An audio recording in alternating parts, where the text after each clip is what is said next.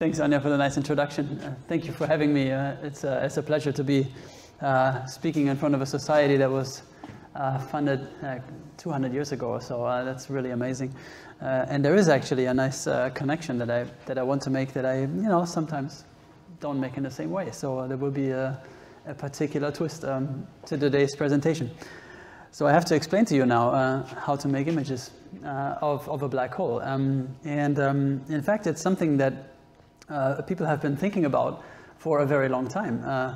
It turns out that one of the first ideas that I'm aware of that in the end have to do with the concept of a black hole, namely an object or a star or however you want to call it, that pulls in light and doesn't allow light to escape. That is an idea 200 years old by Mitchell, a British physicist who thought about this for a very long time. And only, I guess, 100 years and 200 years later, we are arriving at these additional milestones of first Einstein establishing an actual theory behind all of this that contains black holes as a mathematical, well-defined solution, And then another 100 years forward, it took to generate this first ever image of such an object. And I'd like to talk about the image and how to generate such an image, so to give you a better appreciation of what it takes. It turns out that there's a whole range of diverse expertise that is required. And I also want to touch on some theoretical aspects and why we believe it is a black hole, and hopefully say something about what it all means and what it takes if you want to look beyond the pretty picture. So here we go. You see a couple of pictures and animations. I cannot resist but to say also a few words about M87, which was the first ever image. And last year we were able to finally also publish the picture that we took in the same year. So the data was from the same year, 2017, but it took us 3 more years to get that second picture of the black hole in our Milky Way. And I owe you an explanation for why it took us 3 years longer, I think. You see on the animation that is running how light travels around the black hole, and that's one of the reasons why these pictures are so fascinating. We all have seen pictures that are from an aesthetic point of view more beautiful, but these images have their impact because of what we are seeing in this picture. In particular, why the interior of this donut-shaped emission is dark. It is because light from that region does not escape the black hole. It is that connection with theory that makes these pictures so profound. It is not their aesthetical beauty. I also want to mention towards the end of the talk, there is a very strong instrumentation effort which needs to be funded, and there's a lot of fantastic facilities around the world that make this possible. It is not only the telescopes, as I will emphasize. There's a lot of algorithmic development. There's a lot of theoretical work by a lot of people with very diverse expertise. But I do want to stress, in particular, of course, ESO's involvement in this process. You see a picture of the Apex telescope there, which is one prototype of 64 additional ones that are 100 kilometers away or so in the Atacama Desert, which provide the best telescope that we have in the array, and that makes this all possible. So with that being said, let's get right into it. If the slides will change, hold on, I'm sure they will. There we go. So I'd like to really get into 3 main questions. One is I want to actually explain to you how such an image is taken, how we arrive at that image. It turns out it is much more complicated than just pulling out your smartphone and holding it onto your source of interest and press a button. So I would like to explain to you a little bit at least what's behind just taking that image alone. Then in the second part, I want to tell you why we believe what we're seeing is a black hole. After all, it doesn't come with a little label attached, I am a black hole, so we have to figure that out for ourselves.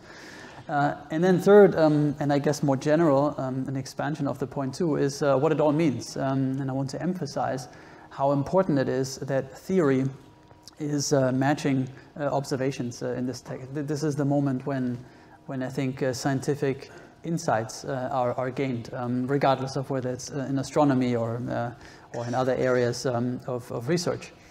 And so, yeah, we're getting into all of this. And I will mention here that this particular connection to, of course, Oerstel's work is that the reason that these black holes are shining and do provide a little bit of light is that the infalling gas into the black hole is subject to a very strong magnetic field. And this magnetic field, and only through this magnetic interaction, are these charged particles radiating. They happen to radiate in the radio, and only because of that understanding of electromagnetism are we able to see the source and also to make sense of what happened in the source, and understand what we are seeing. So it's really, in some sense, Oerstel's legacy, you could say, that black holes, or at least these black holes, are shining. All right, so let's get into it.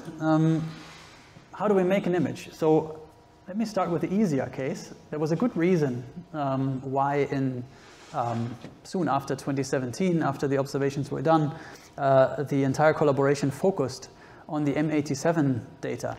That is a galaxy not too far away in our cosmic neighborhood, an elliptic galaxy, M87. And it took us about 2 years to publish this very first image. And that was a major, major breakthrough. The whole collaboration was working for that goal for such a long time, including some of the pioneering works as early as the 90s, when I was still in high school and learning fractional calculus, maybe. So there's a whole generation of researchers that has passed. And then with the same observational data from the same observation campaign, we took another 3 years to publish Sagittarius A star. And today in this talk, I want to get a little bit into why it took us so much longer. It turns out there are very, very good reasons for that. And I think I can explain that without too much technical detail. Now that we're done, which is of course a massive relief, we can enjoy a little bit the success that we've had and the impact it has now on science and also the public.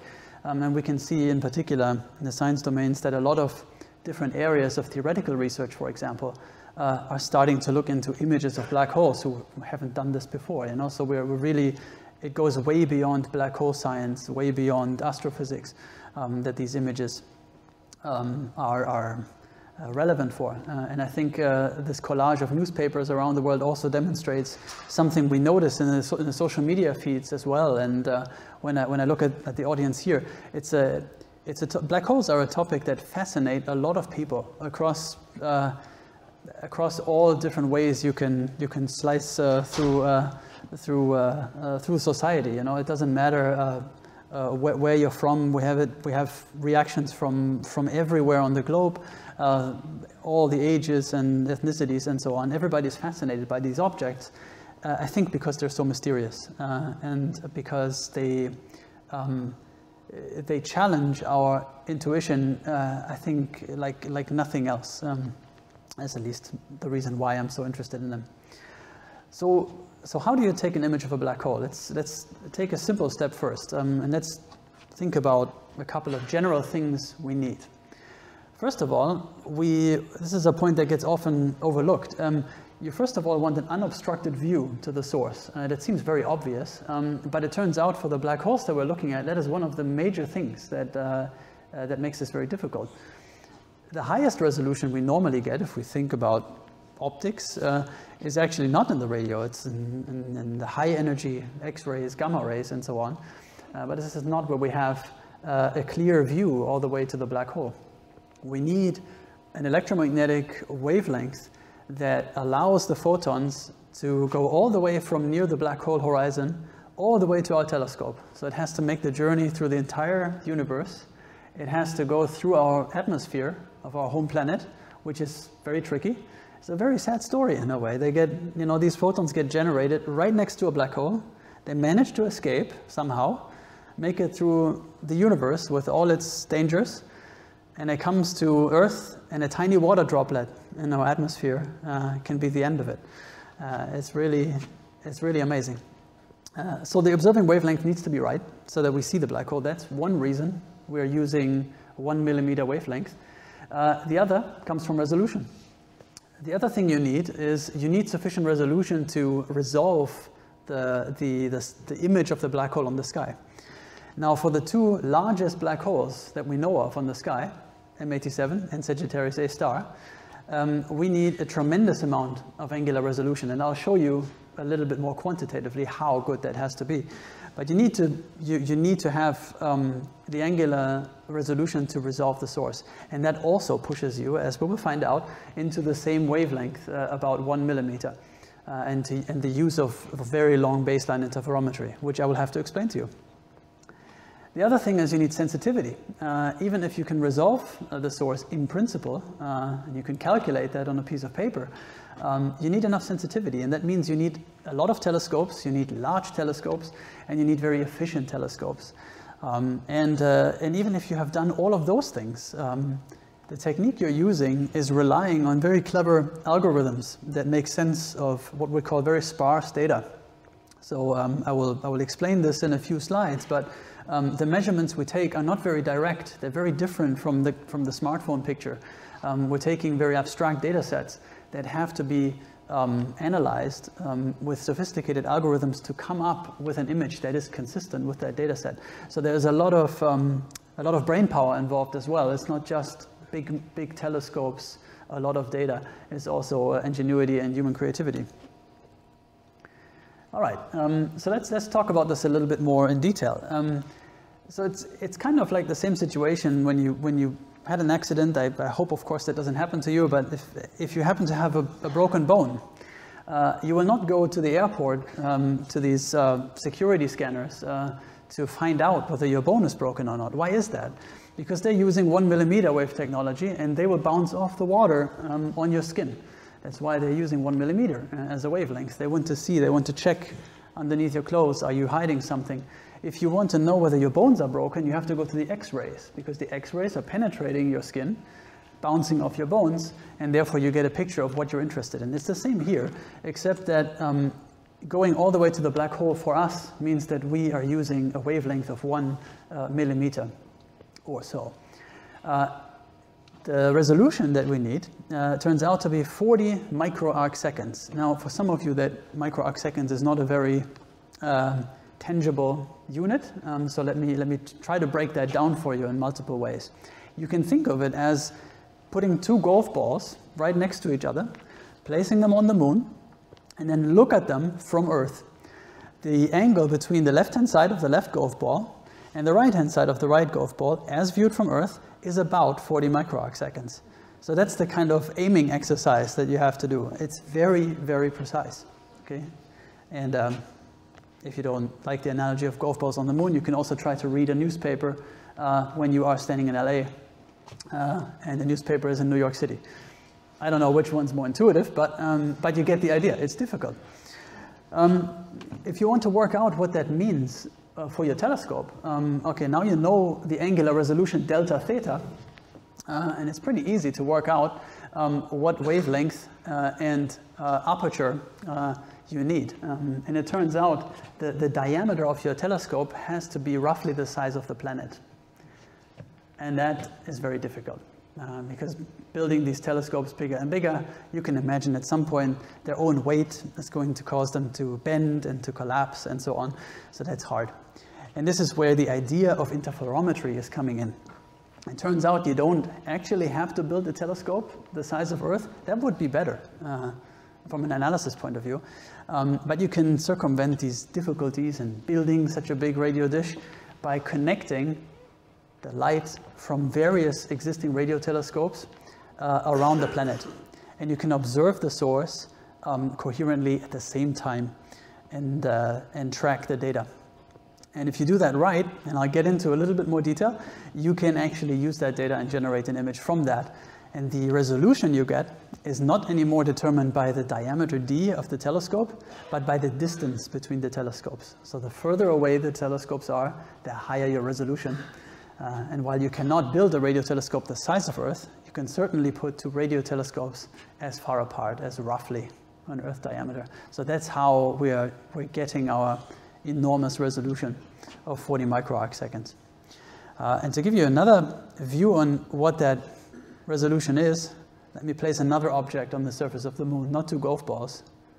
Oh, sorry. Well, let's try that again. We're zooming in again from Earth. That was the Atacama Desert. We're zooming into the moon. And as we're zooming in, you're going to see an object that has also roughly the size of 40 microarcseconds. And I think that zoom in is going to show you even more how small that angle is that we need to observe on the sky. And finally, there it is. A nice little donut. Or as they say in the US, a Danish. Yeah, all right. If you think that golf ball analogy is weird, I keep emphasizing to people there are 2 golf balls on the moon, okay?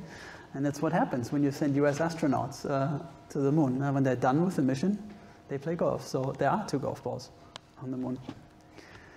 All right, interferometry. So this business of combining light from different telescopes is a very old idea, actually, from the 60s or so. And the idea is that if you put these telescopes together, various telescope pairs are probing different patches in the image.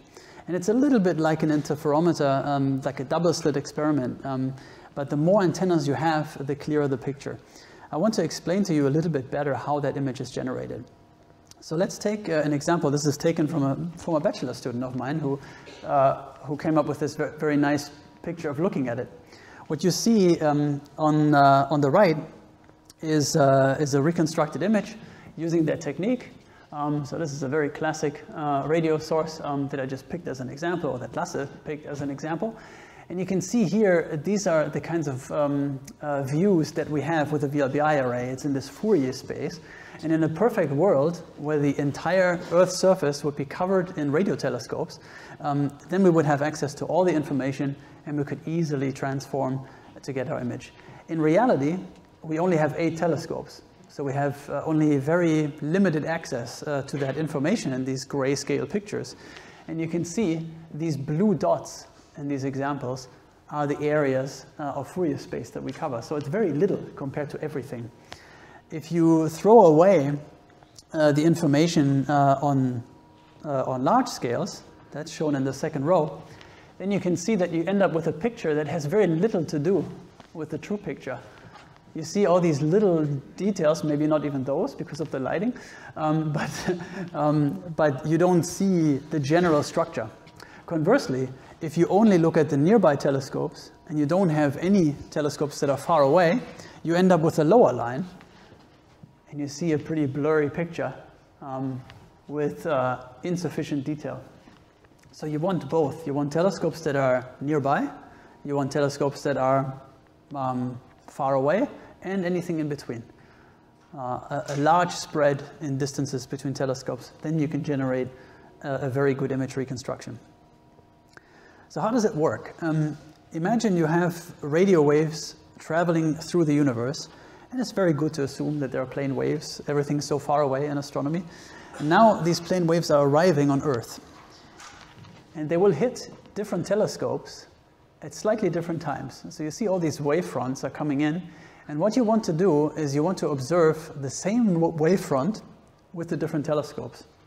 So what you need to figure out is what is the time delay between this telescope, seeing a particular wavefront, to this telescope over here.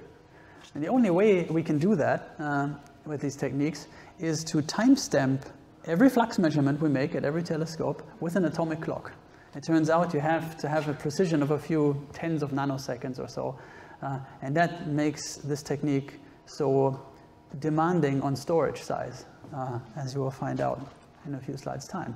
We start out, the Observing Night in 2017 produced about, I think, 10 petabytes of data. And that is an enormous amount of data that's located at the telescopes, including the South Pole, including Greenland now, not in 2017, but later. And it took us a long time to get that data to our supercomputer, where we can actually correlate the signal. And the fastest way for us to do that was to literally pick up the hard disks, put them in a plane, and fly them to the supercomputer. It's much faster than the internet connection. And that's how we ended up doing that. In the EHT correlator, which is a supercomputer, this data is essentially, you're trying to figure out what is the time delay between these telescopes, and only then do you have an idea whether this all worked. And this was 6 months after the observations were taken. it's very difficult to fly out of the South Pole. Turns out there are very strong winds, and it takes 3 months or so until our colleagues from there are allowed to get out. So this is a natural delay that occurs all the time. And even then, do you have to process 10 petabytes of data, which takes an enormous amount of time. However, when you're done with that, then you reduce the data from petabytes roughly to gigabyte size or so at this stage. And then you can start the calibration procedure where we begin to understand systematic uncertainties of our measurement, and the data gets reduced more and more. And only with this calibrated data set do our imaging algorithms work. And at the end, you produce a picture that is, you can download it from the web and look at the file size. That's probably a few kilobytes in size. So you could say that most of what we measured is actually just noise, you know. But that's the only way you can get it done. So it's an enormous reduction of data, about 12 orders of magnitude or so. Now I want you to look at this from an observer's point of view. So how does an observing night look like? The Earth is rotating, and that turns out to be extremely important for this technique. You can see here we are looking at, in this case, we're looking towards M87, but you can have a similar picture for Sagittarius A star. And you see as the Earth is rotating, you see how different telescopes along the planet are seeing the source. So every time you see a line pop up here, that means that 2 different telescopes have simultaneous visibility to M87, okay? And every time that happens, our data gets filled in. At the beginning, we only have these 2 data points, and then Earth is rotating, and as it rotates, we are measuring different structure on the sky. So if our home planet would not be rotating, we could not have pulled off that measurement. We would have needed many, many more telescopes to probe other areas of the image. So Earth's rotation is of great help in filling out this, this data space. And then if you want to dig a little bit deeper here, these data points over here are probing very large-scale structure in the image, and these data points over here probe very detailed, small-scale structures in the image. And what you see on the very right is how these imaging algorithms are taking this data here and reconstructing this image as you go. At the beginning of the observing night, you almost have no data, and the image looks very strange, and the algorithms cannot figure out what's going on. So you need to wait for the Earth rotation to fill in all that data, and only if you have access to a couple of hours at least of observation, then do the image algorithms finally converge on this ring-like structure that we saw on the sky. All right, so that was a lot. Let us go back to the Atacama Desert. The ALMA telescope is composed of 64 individual telescopes, has a huge collecting area, and now we're taking a journey through space, first towards M87 star, and I have another animation for Sagittarius A star. I hope the pictures are reasonably clear.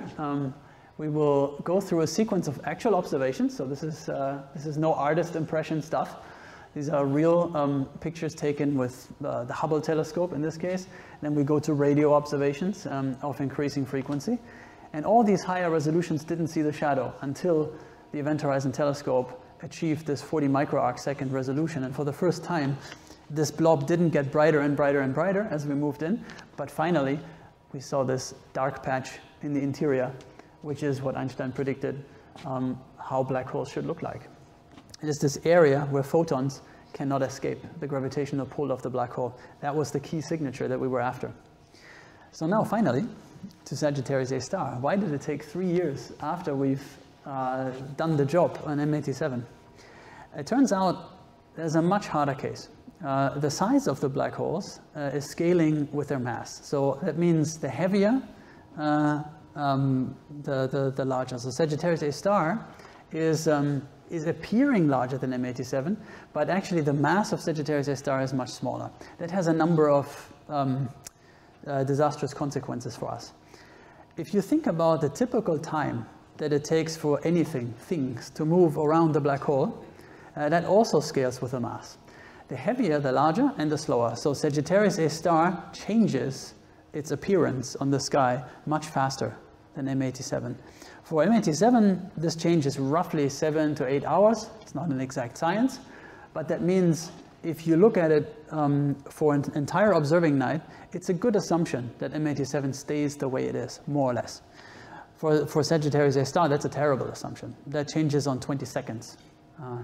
And so this nice trick that I demonstrated to you a few slides ago of using Earth's rotation to fill up our data doesn't work anymore, at least not in this simple picture.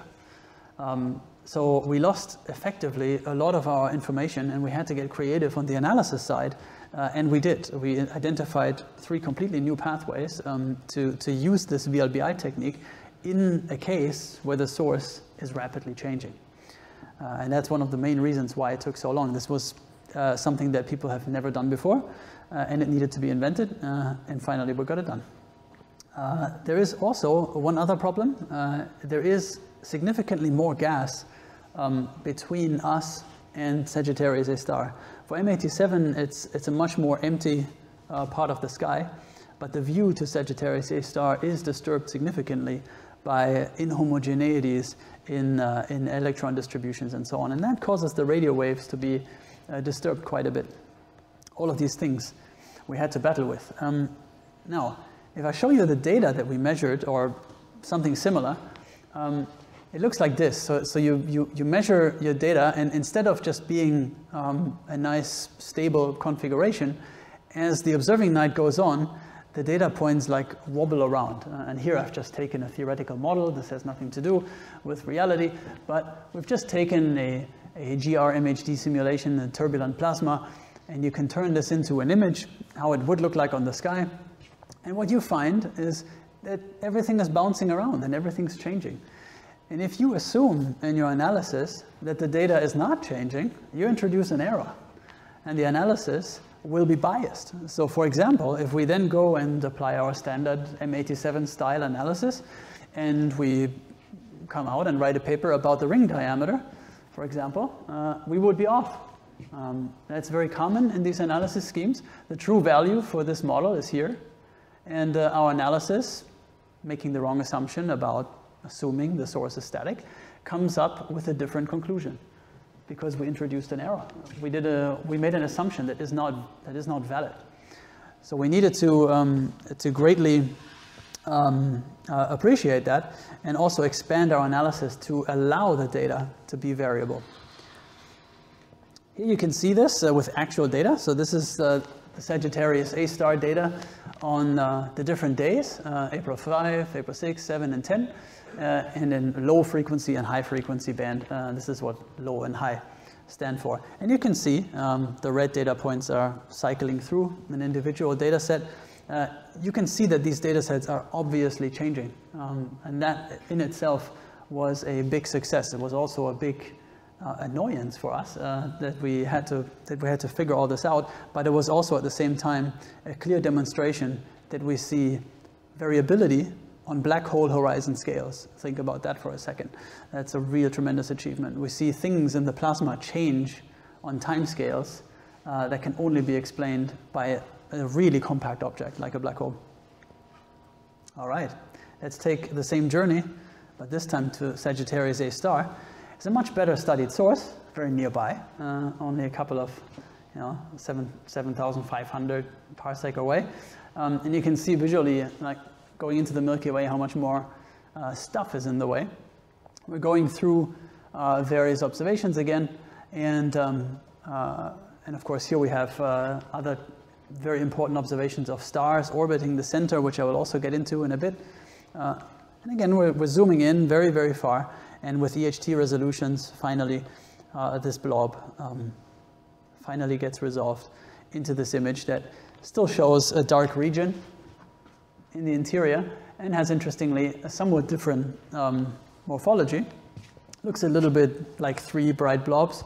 I wouldn't take that too seriously because our analysis clearly shows in the data that this is very sensitive to very particular assumptions we make in the imaging algorithms. It's also sensitive to which data we pick. Like if we have observed it on 4 different days. So we published data on 2 of them, And depending on how you weigh things, we're seeing an average image, and it's not surprising that there's some differences. So these three blobs, I wouldn't overinterpret, let's say. Okay, now getting to the question of how do we know that what we're seeing is a black hole?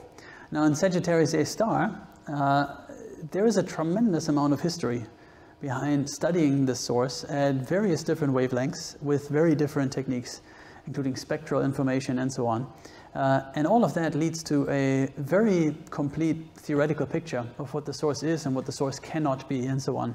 And people have been arguing for a very long time that what we are seeing there cannot be an ordinary star for several reasons. But it takes independent observations, in particular this orbiting stars, but also a lot of theoretical work to convince yourself that what you are looking at is a black hole or is emission from near the black hole.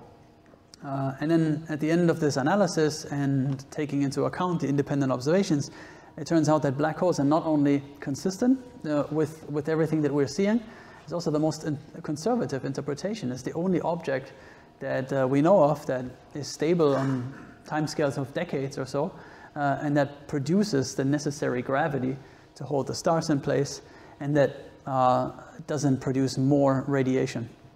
Okay, so black holes are not the final answer, though. That's another way you can look at it, because black holes, as we know them in general relativity, they have a singularity. If you look at the mathematical solution, there's a 1/0 in there somewhere. So singularities don't sound very physical. So we don't really know what is the way past that. Hopefully quantum gravity will solve it one day, but this is not the final answer. I think this is very important. When we sometimes say it's a black hole and so on, it sounds like we have a complete understanding of what that is, but that's not quite right. Now, I mentioned the orbiting stars quite a few times. Since early 1990s, people have been tracking the orbital evolution of a cluster of stars near Sagittarius A star. This is on much larger scales, 1,000 times larger than the EHT image. But you can see this particular star, S2, you briefly saw there, has completed an entire ellipse at this point, a lot more actually these days. And from that ellipse, in Kepler's third law only, you can make an estimate of the mass of the black hole. They didn't see the black hole, but they saw in this crosshair, let me play the animation again, there's this little crosshair in the middle, and that is where the gravitational, the center of mass has to be that holds these stars in place. So they don't see any emission from there, but clearly it has to have a few million times the mass of the sun to produce the gravity to hold the stars in place. So if you don't see any emission, not in the radio, not in the X-ray, not in the optical, you don't see anything, you cannot put a star there, because a star would shine. And they don't see any emission from there. It's one of the biggest reasons why we thought there was a black hole, and now the image is providing independent proof of that. These long-term observations were awarded with a Nobel Prize in 2020, in the citation of this Nobel Prize, there was actually the statement that observations with the EHT will be very important to confirm this finding further. Now here's the spectral energy distribution that just shows you that Sagittarius A star has been studied extensively. So we know a lot about the source, and when I say it doesn't emit any light, I really mean that it is very, very dim. And we've really tried over a very, very long range and frequencies that there is just not a lot of light coming from this source. So it is very dark. Let me go a bit more quantitative. Together with Dom Pesci, I led paper 4 out of 6 collaboration papers on this source. And this particular paper was focused on measuring the variability that we're seeing, quantifying the morphology that we're seeing in the image, and estimating the black hole mass. Now, this is something that turned out to be pretty tricky because it really pushed the telescope to its limits.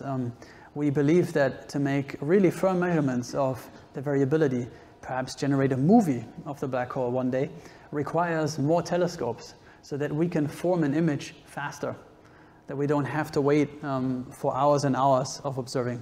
So we were really in a situation where we could see the variability in the data, but we couldn't image it. We didn't have enough telescopes to really form a movie. And so we ended up characterizing that amount of variability. And despite the variability, we were able to estimate a mass of the black hole. We measure an angular diameter of that ring using various different methods. And we then compare to the stellar observations that you saw on the previous slide. And we reach a very similar conclusion. We're not as accurate as them. It turns out that Kepler's law is a fantastic tool. It allows you to make very precise measurements of the mass.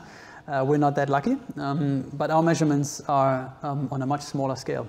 And so it's a very important confirmation, and we hope to do better in the future. Now, all of this work, and we only produced a pretty picture.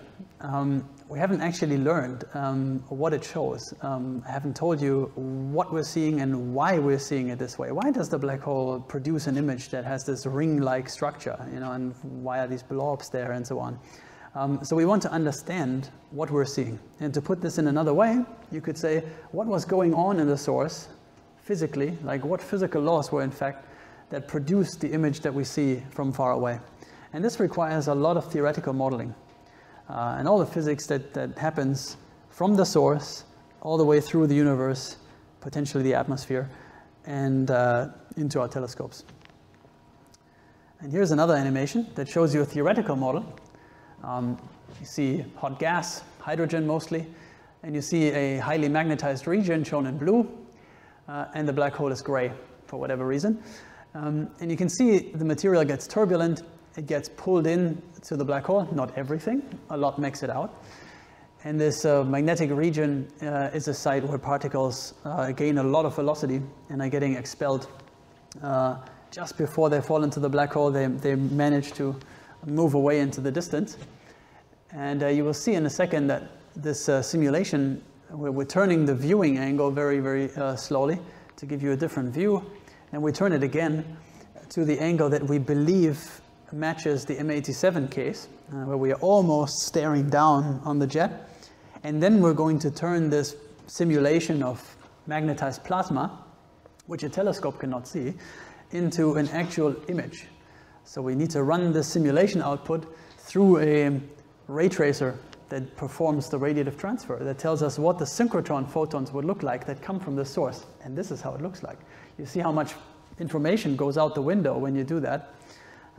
And you see how bizarre the image looks like. All these different rings and filaments that are going on. And this still assumes that your telescope is perfect. Our telescope is not perfect. If it was, we would see this kind of stuff. But in a second, we will blur these images to the resolution we think we have with our telescope, and this is how it looks like. So you can see the enormous reduction in information. And from that, we need to conclude what we're seeing in the source. Right? So I think it is fair to say that there's a lot that we have to leave on the table, and there's a lot to do in the future, and we can improve. This is only the first of many steps, hopefully. And here again, we have this more theorist point of view of what happens to photons around the black hole, and an explanation, I think, is pretty compelling, why we expect a ring on the sky. Imagine you have a light source behind the black hole. In reality, it's not just behind the black hole, of course. You have everything around the black hole that lights up, but let's assume it's behind the black hole. If that's the case, light rays are getting bent by the black hole into your line of sight. So without the black hole, they would never hit your eyes, but because of the black hole, their trajectories are getting deflected, and you see them. And that is why you get this focusing effect, and you get this ring of emission that appears when you're looking at the black hole from far away. It also tells you, if you play hide and seek in the universe, never hide behind a black hole, because you will be seen all the time. The worst place to be. Let me drill down a little bit more. Not all photons are created equally. Some photons, like these, they get deflected a little bit by the black hole. They come from somewhere, and they get pretty close to the black hole. They produce sort of a ring-like image, but as you can see, it's pretty fuzzy. There's a lot of astrophysics, very messy. But there's some photons that get very close to the black hole. And the closer they get, the more they get deflected. And those are more interesting because they are getting very close to this ring of emission that we expect from theory. Theoretical calculations, not too difficult actually, show that, that the photons that get really, really close to the black hole produce what is called a photon ring. And the photon ring is very, very interesting for us because it directly relates to the mass. So if you have a black hole that is twice as massive, it has a photon ring that is twice as massive. It's that simple. And that's effectively what we're trying to do. We measure an angular size on the sky, and that is directly related to the mass of the black hole. So we're weighing black holes by measuring their angular size. And it's a little bit more complicated because we don't really see the black hole photon ring, but something very close to that.